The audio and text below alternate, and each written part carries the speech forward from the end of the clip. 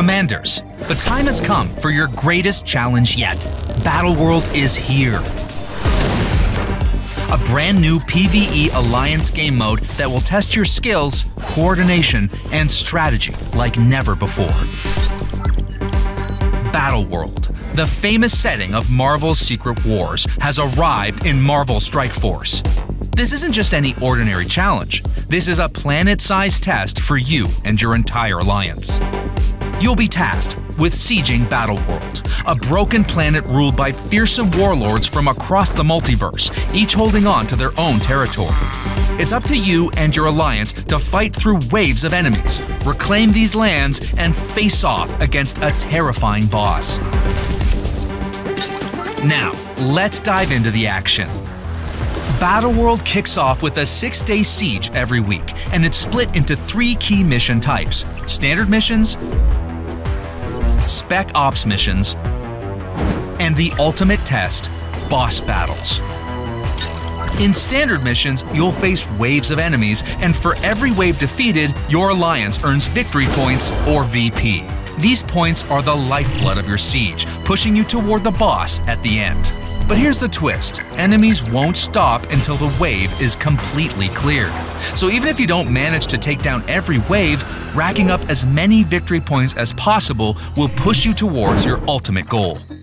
Next up, Spec Ops missions. These are passive missions where you send your characters on side quests to earn bonus VP for your alliance. These missions autocomplete without a battle, but beware. Characters sent on a Spec Ops mission can't be used for standard missions until the Spec Ops mission is done. So, will you send your top character on a Spec Ops mission to maximize rewards, or save them for the battlefield? Every decision counts. Every risk has its reward. And then, Commanders, comes the big one: boss battles. This is where your teamwork really shines. Each territory's boss is a powerful foe with unique mechanics that will test even the best players in your alliance. The entire alliance works together to chip away at the boss's health. Every attack matters, and every player contributes to the defeat. And the first boss you'll face is none other than Null, the Lord of the Abyss. He's powerful, terrifying, and will be your greatest test. Is your alliance assembled and ready to stand up to his reign of terror? Of course, no challenge is complete without rewards.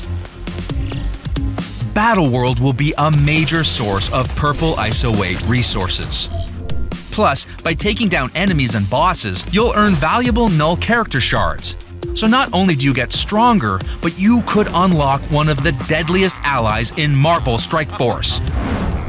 One final tip, Commanders: you can only use each character once per day, whether in standard or Spec Ops missions, so plan carefully. It's all about maximizing your victory points and making sure your alliance takes down those bosses.